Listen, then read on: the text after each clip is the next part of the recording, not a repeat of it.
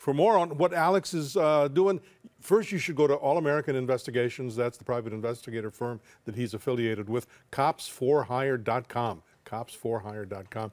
He's also blogs at renegadepopo.com.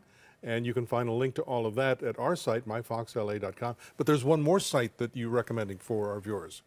Yes, this is a website for whistleblowers called honestpolice.org, honestpolice.org. It's for police officers all across the country, all over the world, who want to come, and if they have something to talk about or if they feel they're alone, like Frank Serpico was many years back in the early 70s when he came out. New York, yes. We're here for them, and we're glad that there are other people that are joining our ranks. Very quickly, do you still trust police?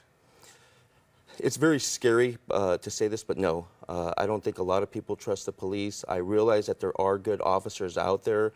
However, there's this culture that we need to deal with, this culture that we need to change. We need to talk about the beatings. We need to talk about these killings. We need to talk about some of these officers that harbor racist, mentalities and issues. Mm-hmm. Not just racist, I would imagine, but bigoted mentalities, yes, as well. Yes. Because, well, it's the classic thing. I grew up in Boyle Heights in East LA. You were in Azusa, but the image of the black and white driving by with the windows rolled up, and that's right. That's really scary because in the end, we all want to be treated like human beings, and whether you're black or you're brown, you deserve to be treated as a human. Mm-hmm.